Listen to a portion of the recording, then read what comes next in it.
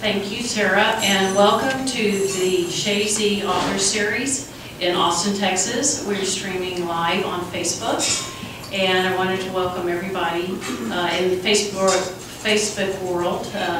And of course, we are here to visit with Stephan Harrigan, who has graciously agreed to be our guest. Enthusiastically. Yeah. You know, I was in Cape Cod with my friend Amy Voorhees, who's here, and Amy was engrossed in this book, in a book, and it was this book. And in fact, this is your book, I think. Amy. That's why I couldn't find it. And I was like, oh, Stephan Harrigan, yeah, I'm going to try and get him for our Chez Zee series. So I'm going to do a little introduction about Steve. He was born in Oklahoma, but quickly came to Texas and lived in Abilene and Corpus Christi, two very different cities. He's a longtime writer for Texas Monthly. In fact, he's still writing for Texas Monthly. He just published a really interesting article in the January issue.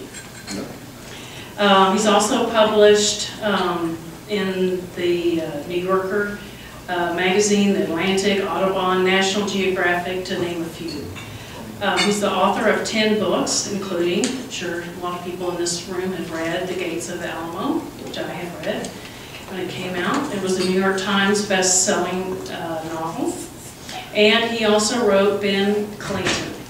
He's also written screenplays, including The Last of His Tribe, starring John Voight and Graham Greene. And he's recently done a TV production called The Cult. Now, it just keeps going. He's a UT graduate, and you're a fellow at the Michener Center. That's what they tell me. I'm not sure exactly. And of course, we all learned about the Michener Center when Jim Magnuson was here and filled us in. That was fascinating. And we also got to meet Dominic Smith, who was a graduate of the Michener Center. He's a founding member, along with Bill Whitliff, of CAST, which I am, in Austin, should be incredibly grateful for the gifts that we get to enjoy through CAST. And he's won numerous awards, like the Texas Writers Award. But tonight, what we're going to be doing is discussing his 2016 book called A Friend of Mr. Lincoln. It's a novel, a historical novel.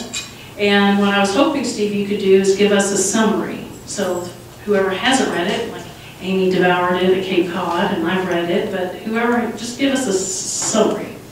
Well, it's, can everybody hear me okay with that? Yes. Thanks again for inviting me, and it's really fun to be here, Cari. Appreciate it. It's a novel about Lincoln's early life from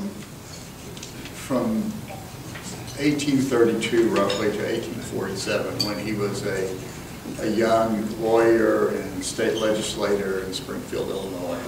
It starts in the Black Hawk War, in which he fought, and ends when he goes off to Congress for the first time, or the only time, in 1847. And it's called A Friend of Mr. Lincoln because I invented his best friend. I decided I wanted a close-up view of Lincoln at this very formative time of his life. So I just unplugged a couple of historical people and plugged my guy in so that they could have him in the room at all these really important moments. A lot of the book has to do with his, some would say, courtship. They said then embrittlement with Mary Todd, which was a very strange and kind of troubled relationship almost from the beginning. And it's really about this, great American secular saint, Abraham Lincoln, and what he was actually like when he was a work in progress, when he was not fully formed as a fully embodied emancipator and principled character, but was still somebody who was trying to find his way. And he was a pure politician, and it's interesting to sort of look at him in the light of what this country has just been through this last campaign. you know, if Lincoln had had a Twitter account, he would have been, you know, stepping over himself every bit as much as Donald Trump. I mean, he was in there fighting all the time. He was desperate to get ahead. He had, I think, a strong moral compass, but it was not always, you know, he was not always following it. And so he was always getting into trouble, either kind of romantic trouble, emotional trouble, ethical trouble, strategic trouble. He wasn't a mess, but he was just a guy. You know? And he was somebody that I think we would all recognize as a real human being in this part of his life. Well, you mentioned that, and the book does spend a lot of time on the relationship and the courtship. You give us a deep look into the multi-year, on and off again courtship between Lincoln and Mary Todd. And I found that personally fascinating. And so my question is, what was fact and what was fiction in the book? And then where did you get all that information about their courtship? And it really helped me. What helped you with that piece of the story? Well, nobody knows exactly what happened between them. Mary Todd was a very sort of aristocratic young woman who came to Springfield in her early 20s from Kentucky. She spoke fluent French. She had been to this Madame Mentel's Academy where she was highly educated. She was passionately political but unable to express herself politically because women couldn't vote, and they were even discouraged from having anything to do with the campaign. So she comes to Springfield, Illinois, which is the state capital, and she meets Abraham Lincoln, who was this nobody from nowhere, but was a kind of galvanizing presence. And it was clear she was going to marry somebody. I mean, that's why people came to Springfield from Kentucky, and because it was a really happening place. And she and Lincoln got involved. And it's hard to know from the historical record exactly what happened. We do know that he sort of got engaged to her, or at least she thought that they were engaged. And he had a habit of doing this. He didn't know anything about women, and he was clueless. But they kind of got engaged. He kind of seemed to have fallen in love with this other young woman named Matilda Edwards. He seems to have tried to get out of it. He went to her house to say, it's over. She ended up in his lap kissing him. So it was back on again. Then he tried to get out of it again. And something happened around that time, around the first week of January 1842. I'm sorry, I've forgotten everything I knew. Something happened that threw him into a suicidal depression. And that's where the kind of speculation has to begin, because nobody knows exactly what went on. My suspicion is, and this is bolstered by various historians, most notably this guy named Douglas Wilson, who's really written a great book about Lincoln's early life, or this period of his life. I think what happened is Mary released him from his vow to marry her in a letter. He got the letter and saw how he had destroyed his own sense of honor. He felt obligated to marry her. He tried to get to weasel out of it. She, by giving him permission to weasel out of it, she sort of undermined his sense of himself as a responsible human being. And honor was the big thing in Lincoln's life. And he just totally cratered. And his friends were like taking away knives and razors. And he fell into this really just profound depression for about a week or 10 days, where everybody in Springfield was talking about would he even live, because he was so desperately unhappy. But to answer your question more directly, it's historically accurate.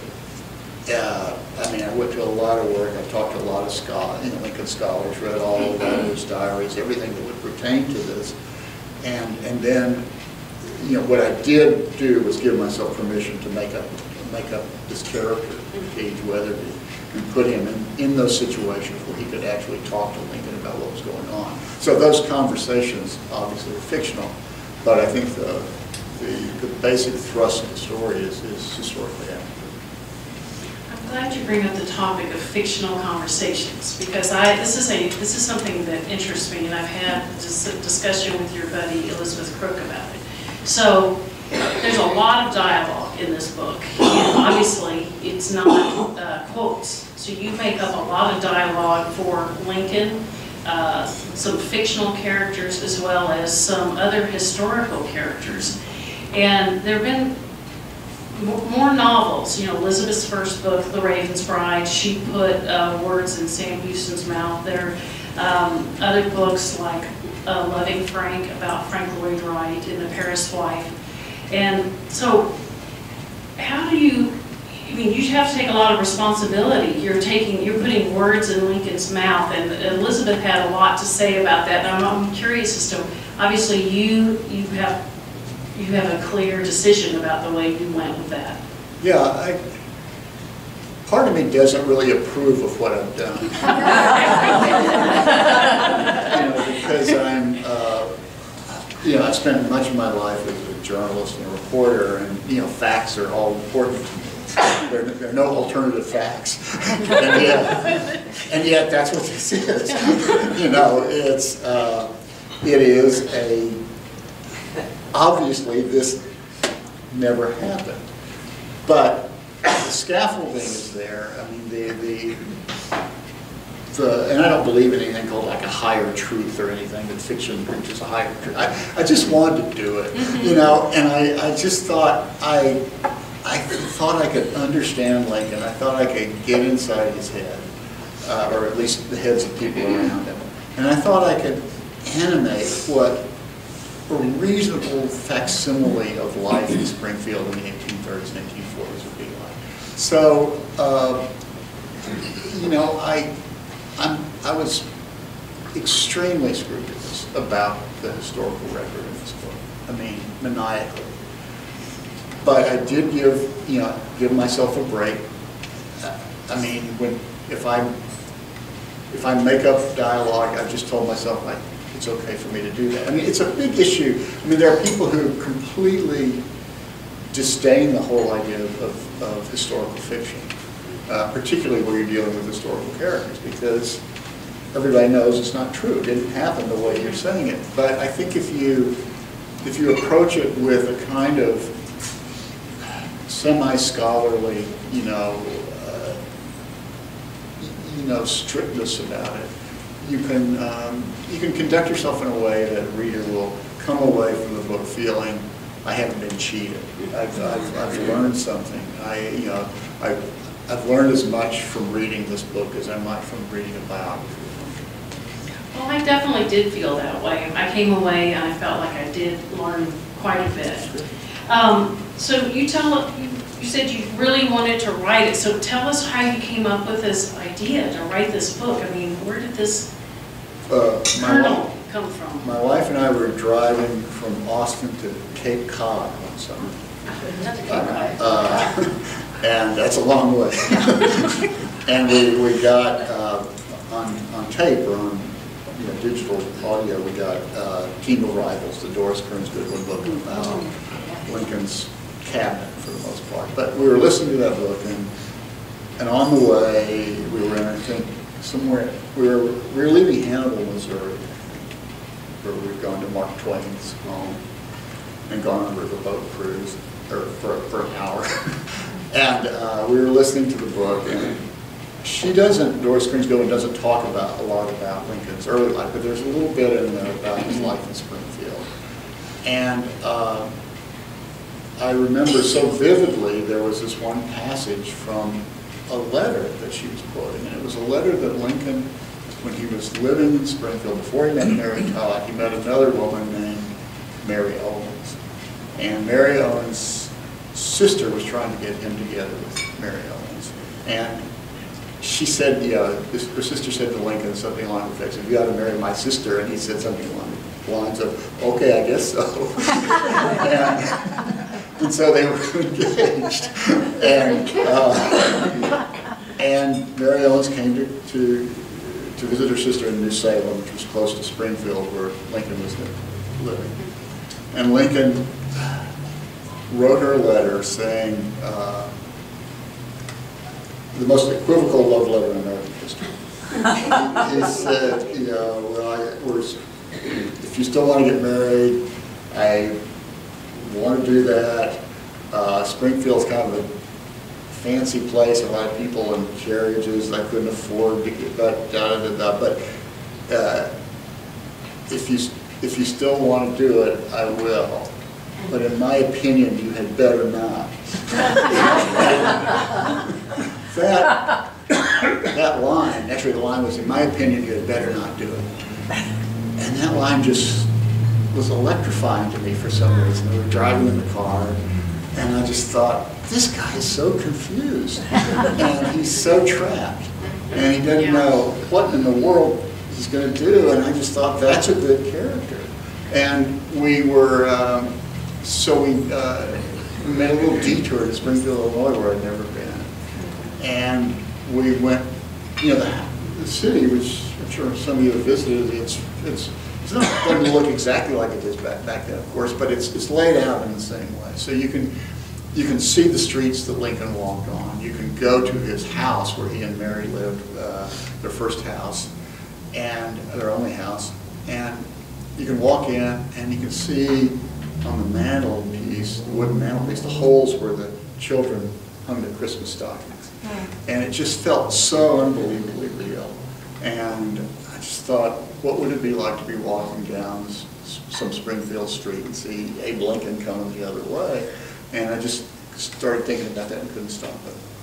Well, your description of him, I just felt like I got to know him. I mean, you know, his physical description, his sense of being funny, his storytelling, his angst, and his mess with Mary Todd. You know, you just wanted to say, oh my God, this is so classic of a young man who doesn't have any guidance, and he relies on his friends. So, how long did it take you to write it? And I think you mentioned that you made several trips to Springfield. Tell us about your research. And you writers are so dedicated. I bet this took forever. It took 3 or 4 years, which is about average for a book. There were a couple trips to Springfield and talking to Lincoln historians, but mostly just reading and trying to. Yeah, I went on. A guy took me on a tour of Lincoln's judicial circuit. You know, that was a lot of fun. And we crossed the rivers that he would have crossed, or the fords. I spent a lot of time at the Lincoln Library. You know, looking at things, looking at old law cases, talking to people. They were all real excited because Abraham Lincoln Vampire Hunter was about to come out. And the guy who wrote that had done a lot of research there too. Mostly on the non-vampire parts of Lincoln's life. But it was really fun. I mean, it was really fun to go there, and just, partly, a large part of it was research, a large part of it was imagination. Just trying to kind of, convince myself that I was there in the room with Lincoln. Well, you did in so many ways, because when you talk about him, and I was going to mention about my dad was a lawyer and a judge, and just tell us a little bit about his circuit days, because I found that really fascinating. Your description of them riding across the prairie. If it's spring, it's gorgeous, but if it's wintertime, it's horrible. And they all slept together in rooms like these inns. Yeah. Tell us a little more about that. Well, I thought that was great. In all these, it was the 8th Judicial Circuit, and I've lost count of how many towns they went to, or how many square miles it was. But it was weeks-long circuit, like twice a year. And these towns didn't have judges, they didn't have lawyers. So all the lawyers and the judge would get together, and it was like a traveling circus, And they'd stop at, these flea-bitten inns, and some of them were better than others, and there were not enough beds for everybody, which is true back in that time generally. So they would all sort of piled into a bed, 2 or 3 to a bed. They get bitten by bed bugs. They eat, greasy food. They get up the next morning. They go to the next, to the next county seat. There'd be a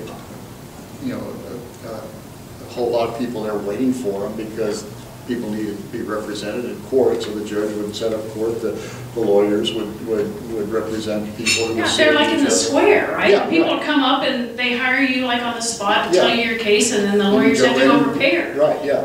And it was, I mean, to me, to me it was like being in a rock band. It sounded like so much fun. I think Lincoln really enjoyed it. I think it got in the way of his marriage with Mary Todd when they did get married because, they were living in a one-room boarding house. I mean, one room in a boarding house with a little boy. And Lincoln would say, well, sorry, I got to go on the circuit with the guys.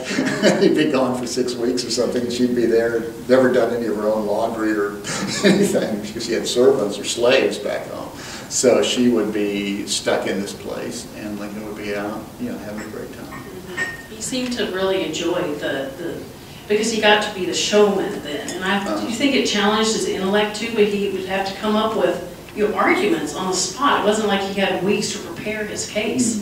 Yeah, I mean, I think he was a truly devoted lawyer who really enjoyed the law and really understood the law. And I think it was challenging, it was gratifying. And it was interesting because I went back to some of the old court records and you'd see Lincoln would be representing somebody one day, and the next week he would be suing the same person, because whoever got to him first, he was a gun for hire, and it was not a principled thing, except there was this great principle of the law, that was sacred, I think, to Lincoln, and so it's part of what he and Cage sort of split over in this book, the friend of Mr. Lincoln, Cage can't understand Lincoln's strict and strategic devotion to the law at the expense of some other things that he thinks are sort of morally outweighed. So when you're doing all this research, is there anything that you came across that you just couldn't believe, it just was shocking or a revelation to you? There were small things that were really important to me that I discovered. One of them was, one of the things I knew was that the Donner Party left Springfield in the summer of 1846. Oh, yeah, I love that little detail. And and Lincoln was not in town. In fact, there was a point at which I thought, it'd be interesting to put Lincoln on the Donner Party and see how he fared, but I didn't do that. But Lincoln wasn't in town, but he knew James Reed, who was one of the leaders, actually the big leader of the Donner Party. And he sued James Reed and he defended James Reed. And there was a famous murder in which Lincoln represented this guy who basically killed this guy in cold blood. Yeah. And Lincoln got him off on self-defense, on this blatantly ridiculous charge of self-defense. And I realized, as reading through some of there weren't depositions, but there were little documents I could read. I realized one of the people who testified in that trial and was there when this guy, Jacob Burley, was killed, was James Reed, the leader of the Donner Party. And so you make little discoveries like that, and it just, it wouldn't mean anything to anybody but me, but it helped create the story for me. It helped me understand where I was headed or where I could head. And so, just things like that. And the really important stuff was, like, for instance, going to Mary Todd's house in Lexington, Kentucky, and getting a sense of, this must have been what her life was like, because there's a lot of, and I shared this going into this book. Mary Todd has got such a terrible reputation, but when you see, okay, she was a little girl here, and this is what her life was like, and she had, her mother died when she was young, and her stepmother moved in and had like 7 more children, and she was sort of shunted out of the way.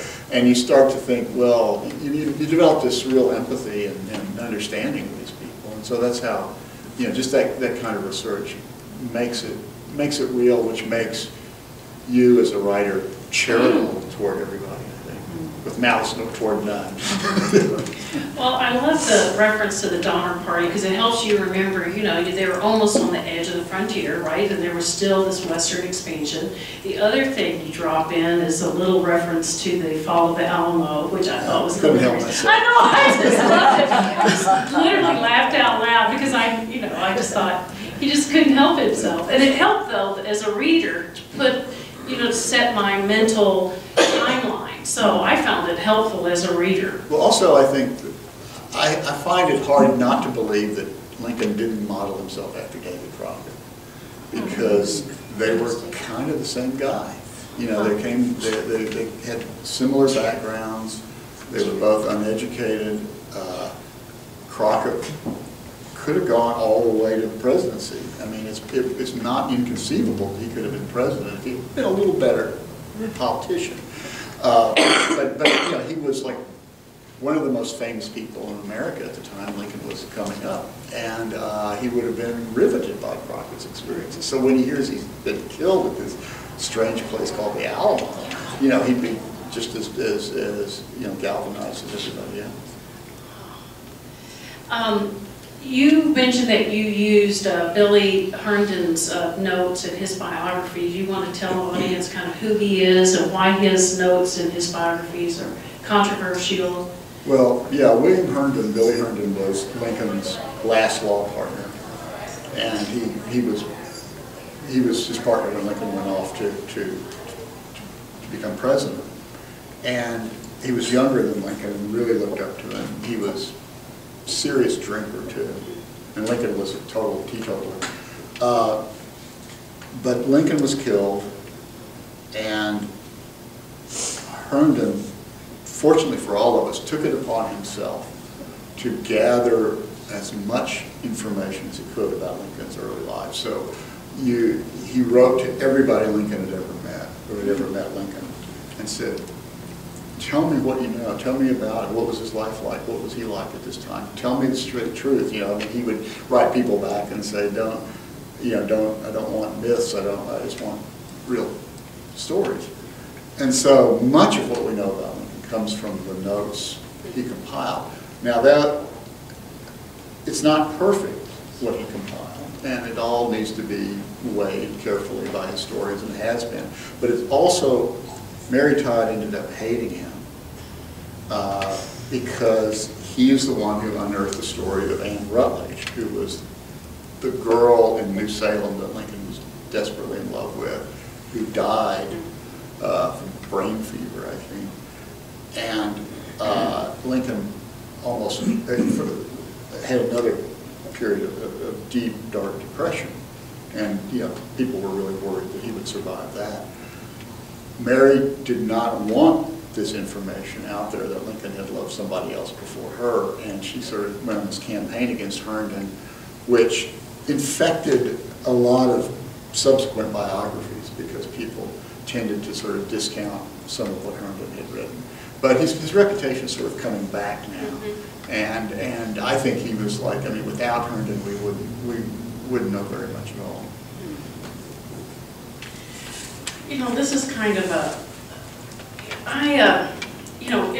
your book really portrays his ambition and how political he is, and how, he would spend months on the campaign trail for Henry Clay, for example. Just tirelessly campaigning for his party, which was the Whig Party at the time.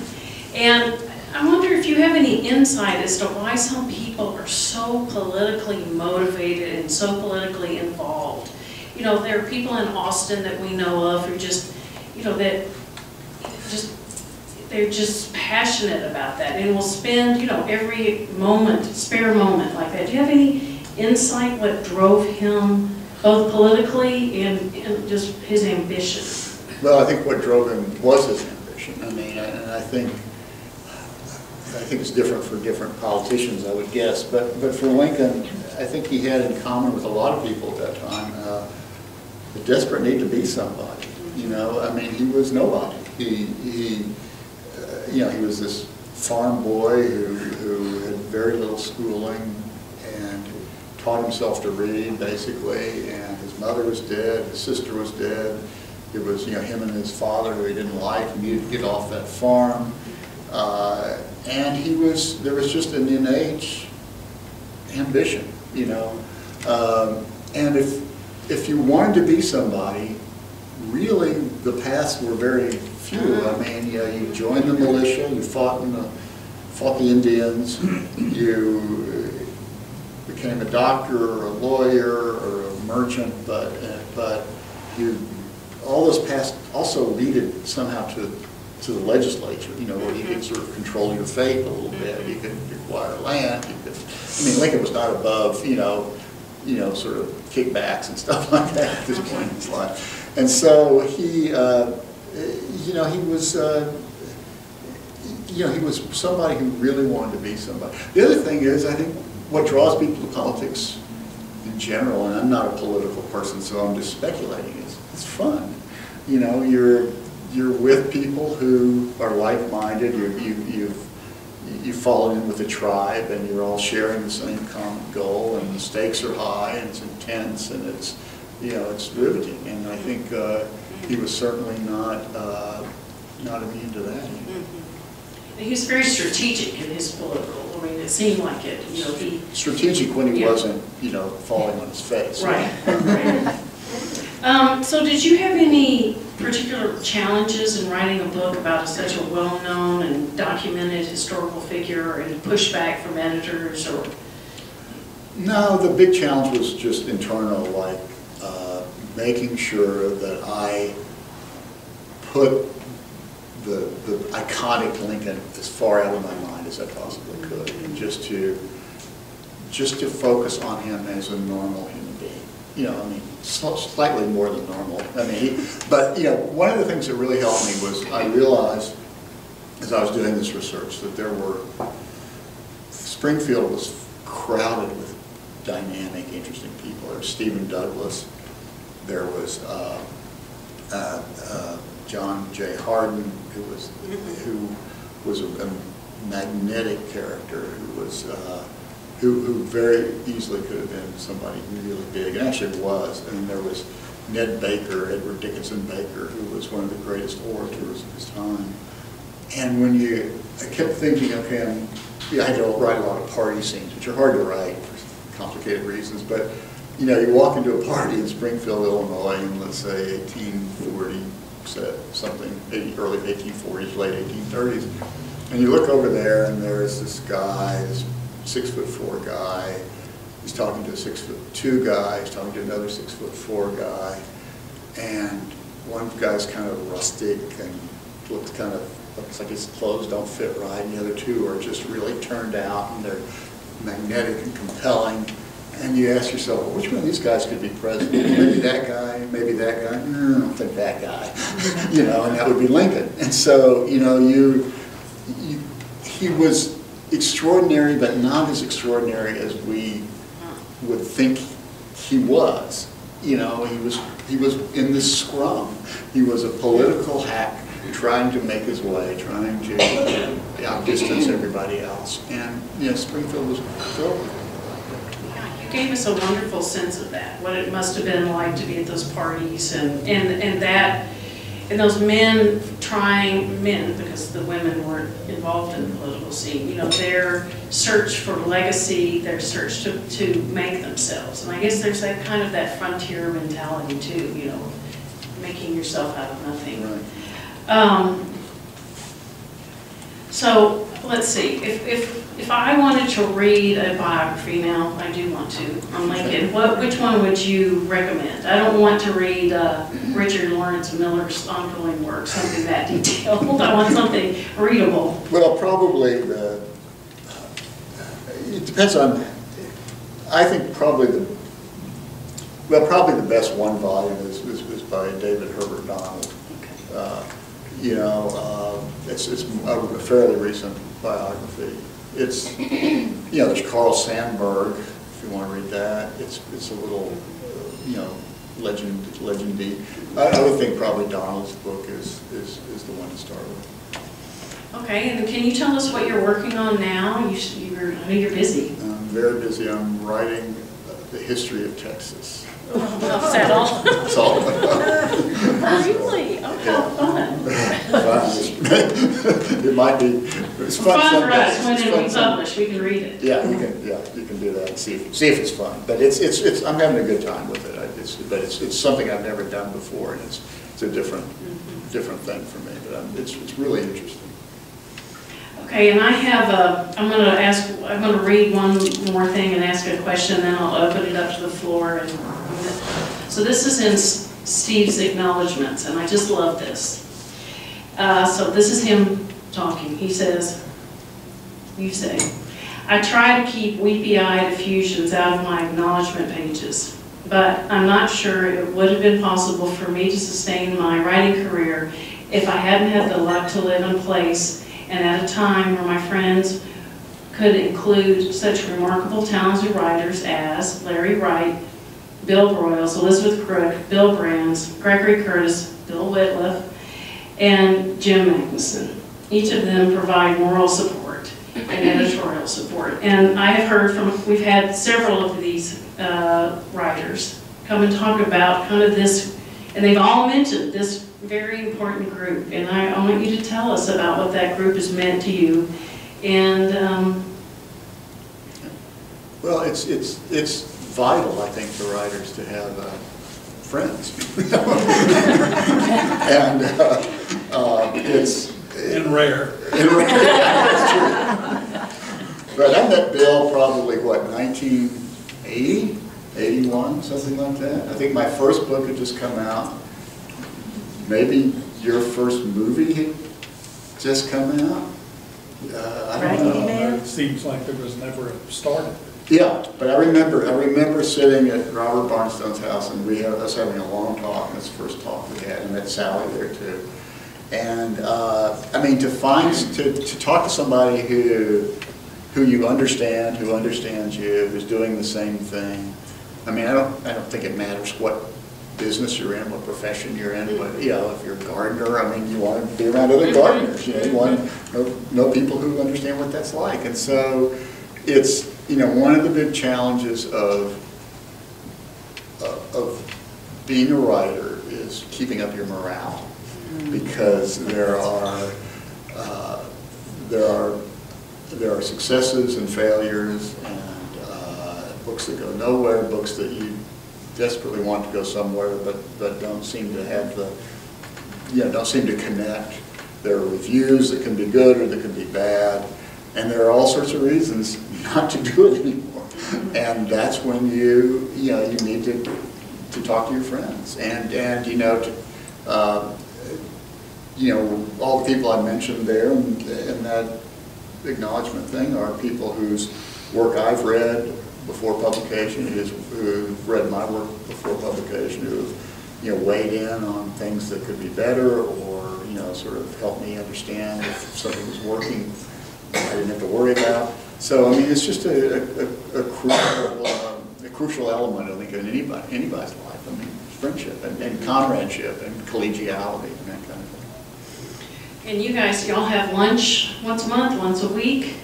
Well, some like Larry and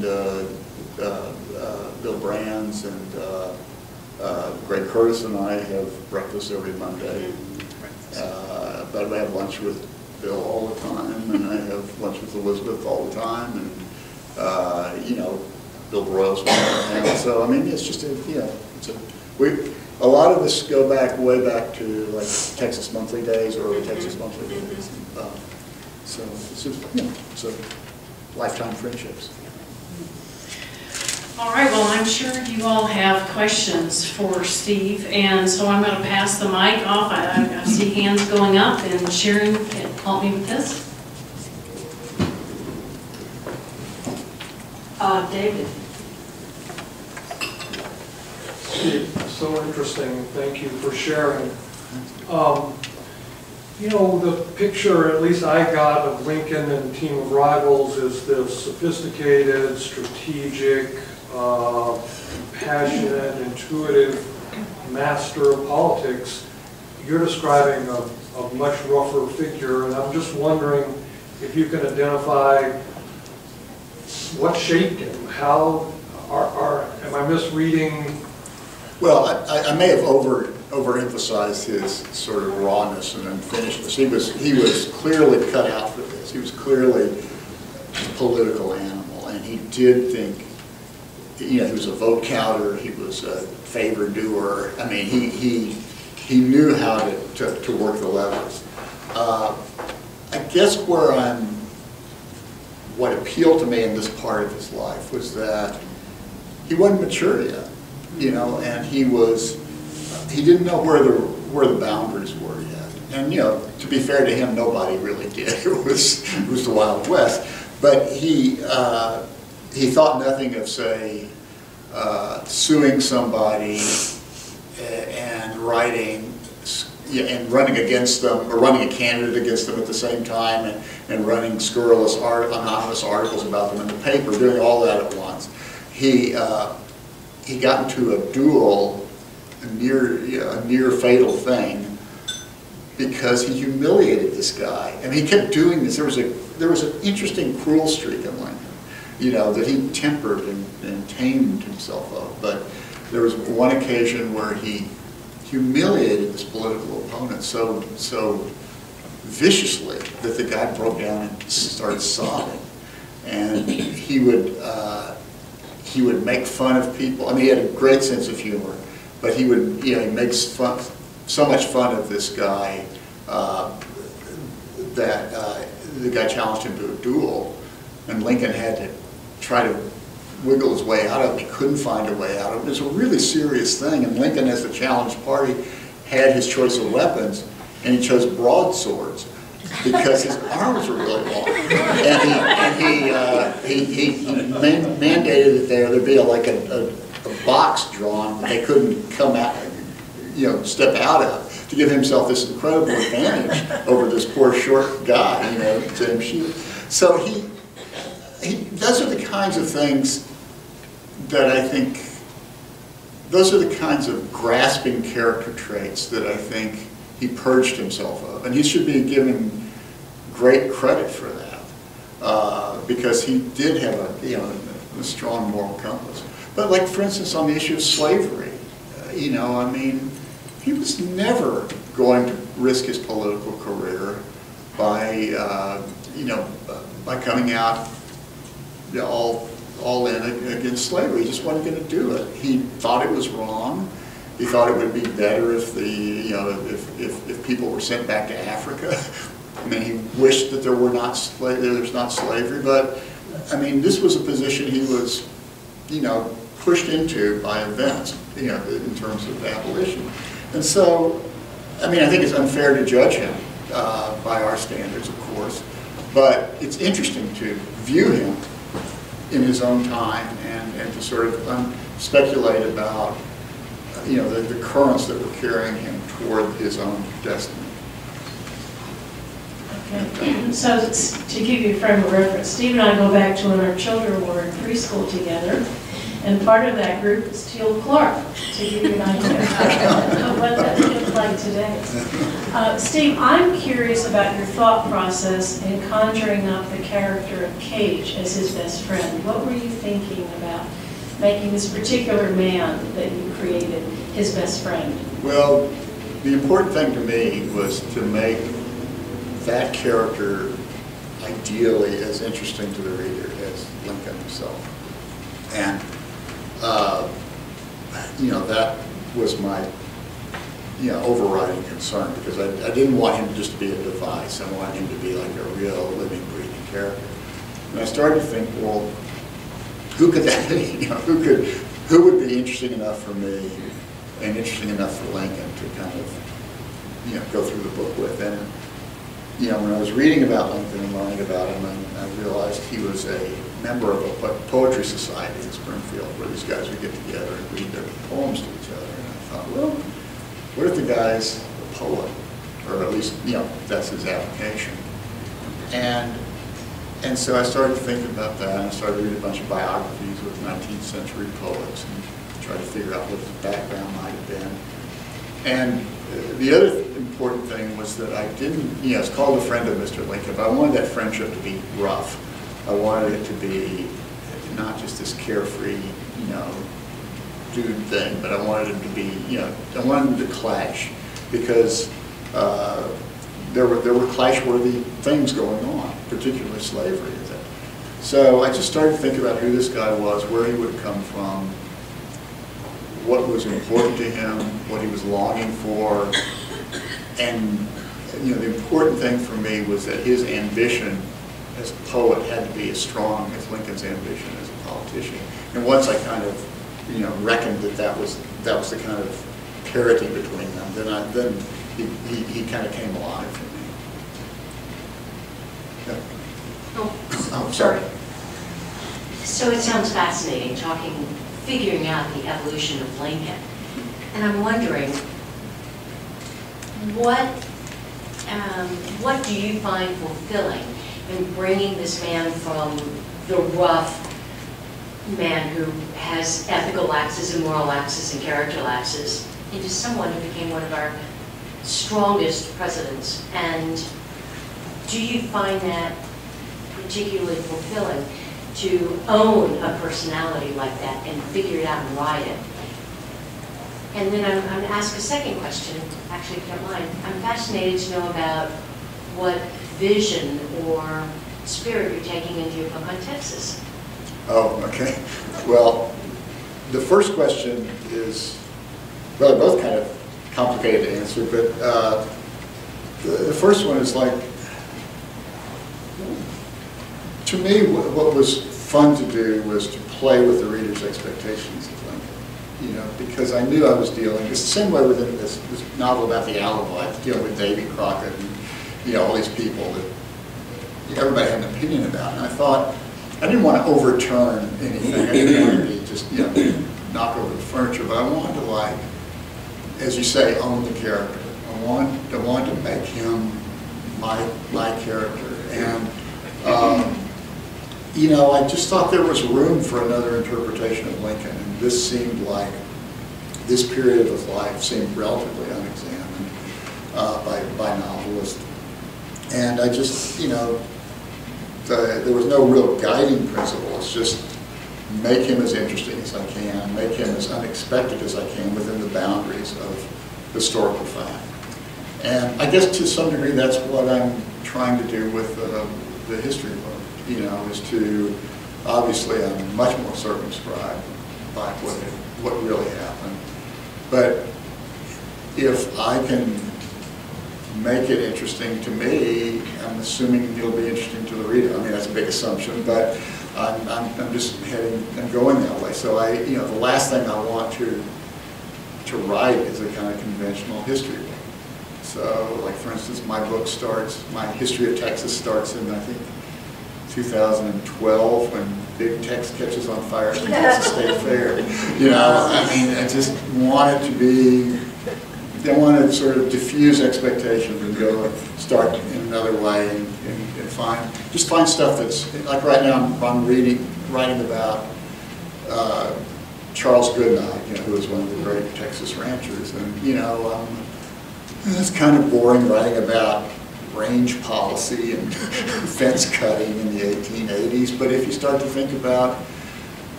you know, the fact that Charles Goodnight was in a movie about, you know, buffalo hunting, you know, he lived long enough to see that happen. And you know, in famous cases where he let, you know, Comanches on the reservations, you know, run down buffaloes in the old way. I mean, when you start thinking of those things, you just look for things that interest you on a kind of human level.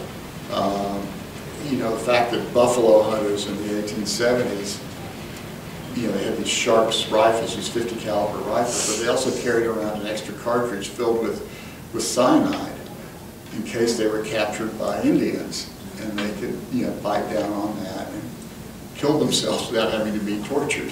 And, you know, when I find something interesting like that, it animates it for me, and I think will animate it for the reader. So, but there's no thesis. Everybody asks me, well, you know, what's your take on Texas? Is I don't have one. You know, I don't know. I'm just writing it, you know, and seeing what, you know, writing what interests me. Thank you. Well, I love the book. I lent it to Cari. I haven't seen it since. So I can't remember the name of the friend of Mr. Lincoln. It's Cage. It's Cage. Yes. Yeah. All right, what really struck me, well, he's a poet. They all the buddies get together, they write poetry, and it is, I would say, uniformly bad poetry. And was it fun for you to write bad poetry? Well, Some of Cage's it was poetry better I than thought others. was supposed to be pretty good.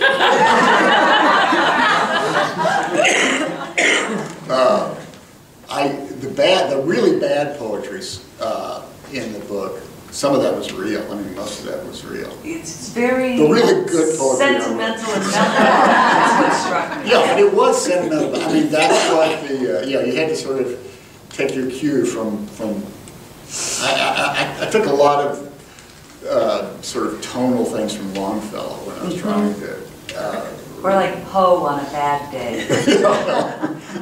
But it's just, you know, it's like it had to be credible, but it had to be credible to that person, and you know, and so sometimes I would kind of summarize and paraphrase what I thought the poem. I mean, I also had to write dirty jokes, you know. I mean, because Lincoln was a big purveyor of dirty jokes, and so yeah, I just did the best I could.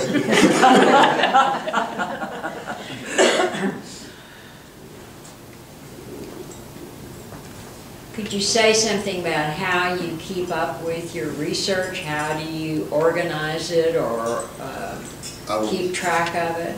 It's so defeating. It seems overwhelming. It is overwhelming, and I learned, like,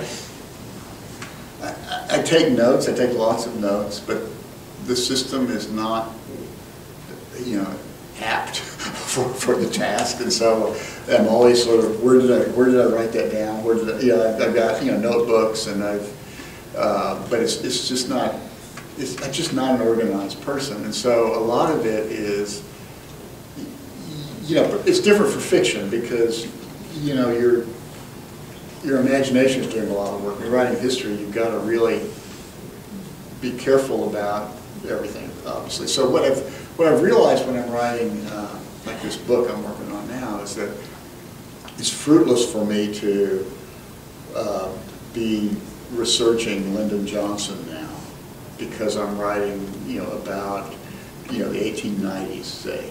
So I need to research each chapter as I go. That way I don't forget where I put things. And I can just start writing that chapter, and then I'll, of course, footnote it and you know, so I know. But you keep some of it on the computer? Not as much as you would think. I do a lot of handwritten, you know, notes, because for one thing, it's appealing to me to have, you know, sort of come out of a project with a bunch of paper, and for another, it just feels, it's hard to take notes on a computer when you're looking at a book. You know, it's easier to hold the book and write on a clipboard or something. But everybody does it differently, and there's no perfect system that I mean, I have friends who have unbelievably great systems for information gathering, but I just can't do it. I don't know how to file. I bristle at the idea of order. Yes. You're leading me into the question I had with what you just said. I'm interested in, you referred to in the acknowledgments your group of friends that have supported each other. I think of writing as the type of writing you're doing for this as quite solitary, as opposed to magazine writing where you would possibly go into work and have your colleagues with you and so on.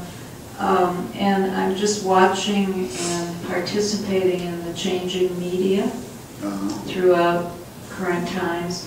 And do you think that, how do you see writing as you do for books and writing as you do for articles and writing as you do for film? How do you see that changing how you work and the opportunities for people to become really full-fledged, able to support themselves writers?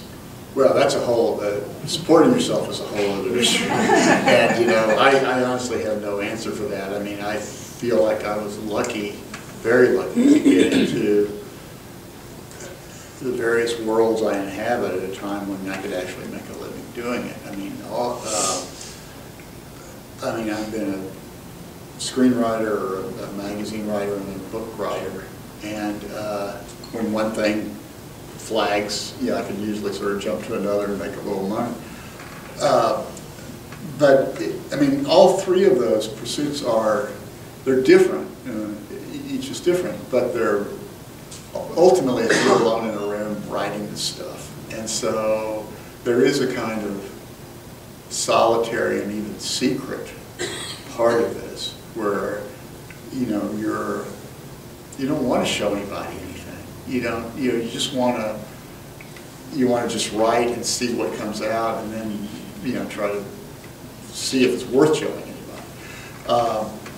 I think I don't know how much it's changing, I mean, in every front. I mean, magazines are, they're more interactive, I mean, because of the whole digital side. You know, in the old days, you might get a letter from somebody in the mail. Now you get, like, you know, 20 comments telling you what a jerk you are. And, you know, there's a clearer sense of an audience out there with books. And I kind of like this. With books, you know, you've got people on Amazon and Goodreads and, you know, weighing in on what they think about your book or what they think about you. Sometimes that's a little, you know, deflating, but other times it feels good to know in a way you never did before that there's actually an audience out there. I mean, those people were always hidden from you, you know, before. And so, but I don't know, the whole idea of making a living as a writer it's perilous, and it always will be. Because there just aren't those jobs. I mean, I had a job as a staff writer at Texas Monthly for about 10 years. But other than that, I've been a freelancer my whole life. And, you know, it's just scrounging. and you know, trying, I mean, but my goal, and I only realized this recently, my goal was, I didn't understand, like, saving money, that how people could ever have money to save or put aside, because my idea of you know, making a living was to make enough money to write the next thing, you know, and so it was just all invested back into time. So, you know, it's the idea of working for money just never occurred to me. You know, it was working to support the writing. Okay, it's time to wrap it up. Okay. So, Steve, thank you so much. I know that I stalked both you and Bill at the gala, the literary gala that that the Library Foundation puts on, and you were both so gracious to say yes to me, and I just want to say thank you. Well, I'm so excited Bill's going to be here. And thank you to Sharon Watkins, who's made this space available for us and who came up with this concept. So, and thank you all for being here.